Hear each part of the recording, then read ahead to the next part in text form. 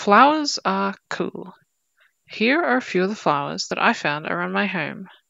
Look at all the variability within these few. These ones have long yellow petals. This one has shorter purple petals. This one has many thin red petals. And this one has little white flowers.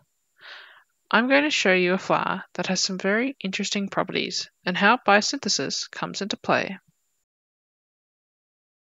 This is a drawing of Papaver somniferum, better known by its common name, the opium poppy. I can't get a real one for obvious reasons. Thousands of tons of these flowers are harvested every year to get the chemicals they contain. The raw sap from an unripe seed pod is opium, and it can be ground and used in its raw form as a depressant or further refined into codeine and morphine. This flower can also be used to make a very interesting drug, Noscapine. So, what is Noscapine? It looks like this, and it's an alkaloid drug. Alkaloid means it's a chemical made by plants that contains at least one nitrogen. You can see that here. It contains about 4 to 12% opium, however it is non-addictive, unlike codeine and morphine. Noscapine is used as an antitussive agent and an anticancer drug, however the only current way of getting Noscapine is from the opium poppy. There are a few problems that come with getting Noscapine this way. Farming can be affected by disease, pests, and climate, causing variability in the product, and the large scale of the illegal opioid market means there are strict regulations and extra costs involved with the supply of these poppies. A study by Yanran Li and her colleagues has shown a way to bypass these issues and significantly decrease the time it takes to make Noscapine. They demonstrated reconstruction of a de novo, meaning from scratch, biosynthetic pathway in baker's yeast to synthesize Noscapine in a few days. Here's how it works. There are modules that are the instructions that will together allow the yeast to make Noscapine. The instructions will make enzymes and proteins within the yeast.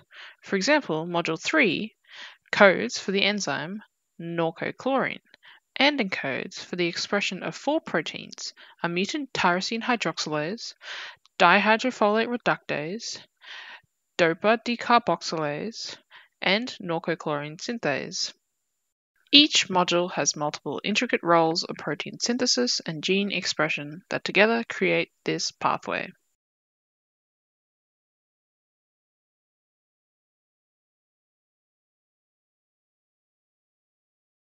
These modules need to be inserted into the yeast so that it can read these instructions and know how to make everything needed. That means that these modules must be implanted into the yeast chromosomes where the DNA is kept. So, all of the modules are inserted into the yeast DNA, then the yeast is grown, and the Noscapine is extracted. The growing process only takes 72 hours, whereas growing poppies is an annual process. This is a quick way of getting Noscapine that does not have the same hurdles that poppy growing has.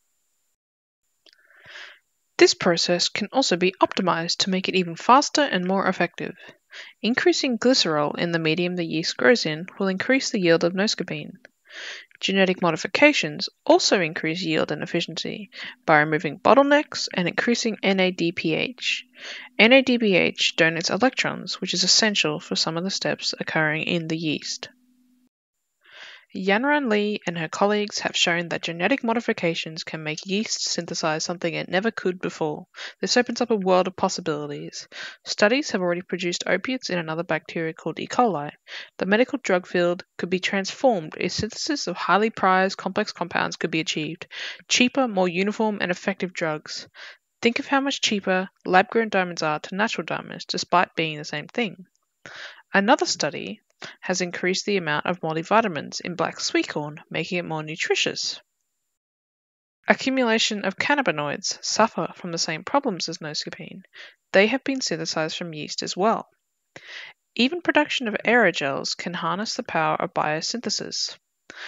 De novo biosynthesis is a very exciting prospect, and it has lots of potential to transform many aspects of our lives. Thank you for watching.